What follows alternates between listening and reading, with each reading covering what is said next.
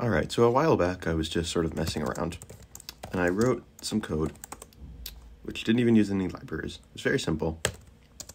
We just set up an index, which we'll use as an index into an array, which we can put some stuff in it.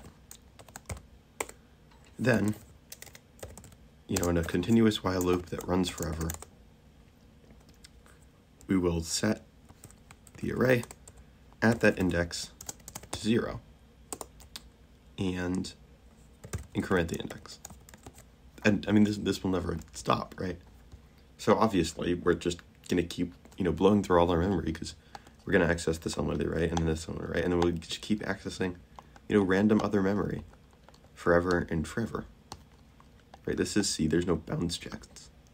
This is equivalent to saying, array is like a pointer, we add on the index, and we're setting the value at that index, right? So, obviously, since this program is just literally going to write to every memory location it can, it should crash. But it doesn't. And I was so confused. I was like, what is going on? Until I did try to actually add a library and print out what index actually is. Yeah.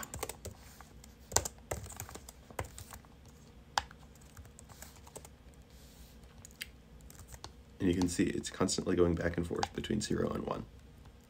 The way this works, right, is if this is all of the, memory allocated to our program, there's two parts to it.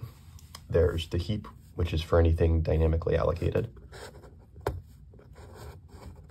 where we don't know its size or, whether to allocate it at all, even at compile time. The heap grows upward, so like the way you normally expect, if you were to start at 0, 0, then the next would be 0, 1, and then 0, 2, and then 0, 3, and so on. The stack actually grows downwards. And the stack is for anything. It's for a couple things, actually. Every time you call a function, what you're doing is adding a new stack frame, which has a return address, so we know, where to get back to once we're done calling that function. We have arguments, any local variables are stored here, right? So even if you were to put, use malloc or whatever to put some data structure on the heap, and you were to, to keep the pointer to that data structure that actually said, where it is, right? Here's your, crazy big data structure. You would have your pointer to your data structure would be stored on the stack, usually. And some other stuff, maybe a stack cookie, whatever. And what matters here is just this local variables part. We don't care about any of the rest of that. And so the way this goes is we first thing we did was we created our index, right? Which we set to 0. Then we created the 2 elements for our array, right? And it's easy to get tripped up here and think that it looks like this, right? Where here's our, this is our array, right? 169 and then 420. But remember, the stack kind of grows backwards, right? So this is not what actually it looks like. What actually happens is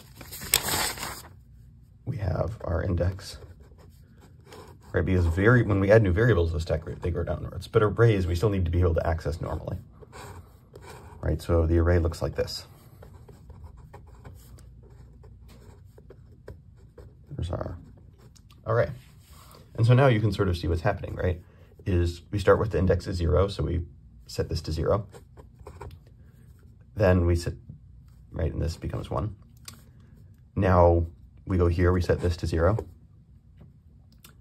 And, that's great. Now this becomes 2. And then we go here, and we set this to 0, and now that the index is 0, the cycle just repeats. Because of where we were printing, we didn't actually get to see the 2.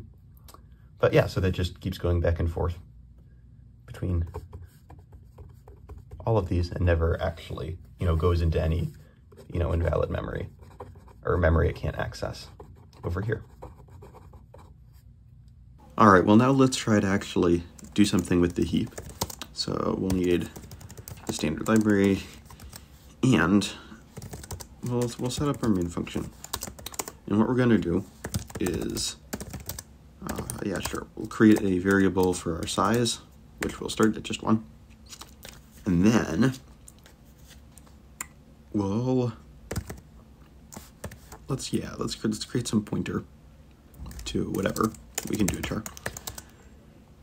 We'll call it pointer. And for now, we'll set it to null. Then we will free the pointer.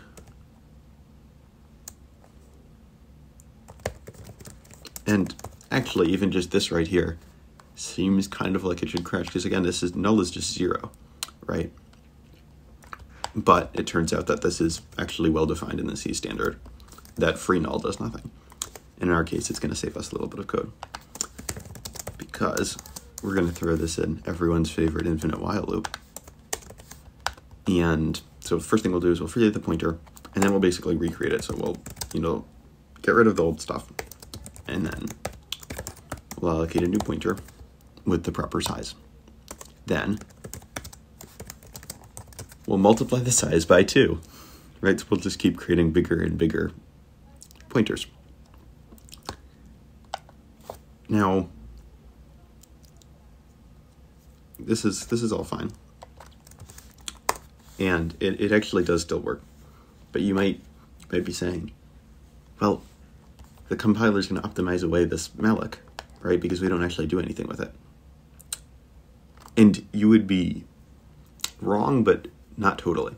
What actually happens is when malloc fails, it doesn't, crash or anything. It just gives you, null usually as an output, and it sets the a or no variable to, something bad.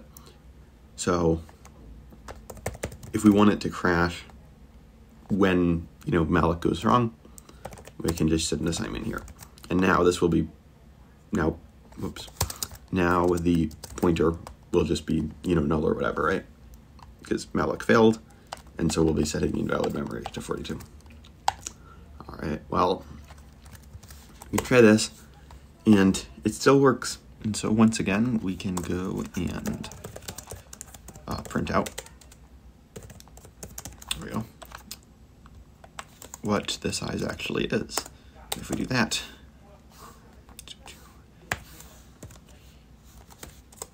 we'll say size is, boop. Okay. The size ends up being 0. And some of you probably guess what's going on here. If I pick this into less, we can see that it overflows. And so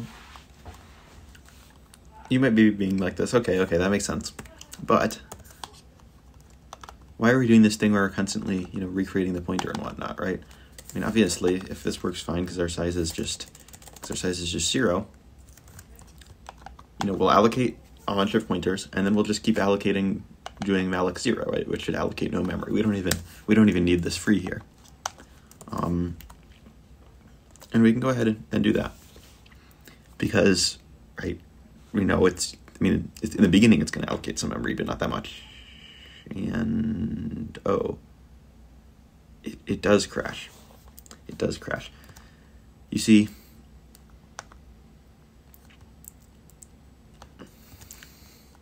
in C, malloc 0 is implementation independent. In some implementations,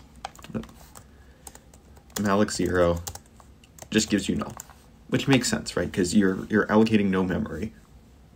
You can't do anything with the pointer it gives you, because you can't put anything there because you didn't actually allocate anything, right? So this makes real sense. If we want to see though, like, is this, actually what we're doing? Yeah, sure. We'll do this. We can try and say, does malloc 0 give me null?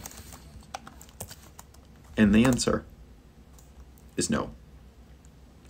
Malloc 0 does not give you null.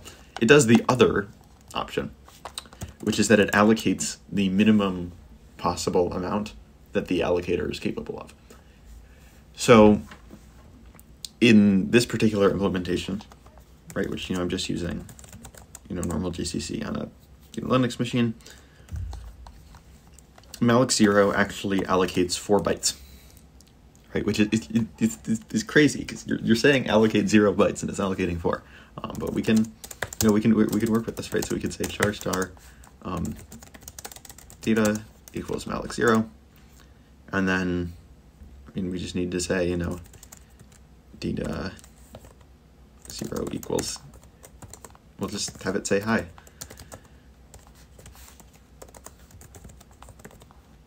Do exclamation point, and then we'll end it with an L character so that it's just a proper string. And this works totally fine, right? We can do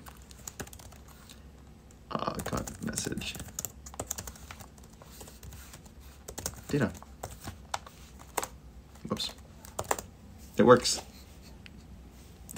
In C, malloc 0 sometimes does actually allocate no memory, but other times it allocates 4 bytes. It's awesome. So yeah, there we go. This is the final program that definitely should crash, but doesn't.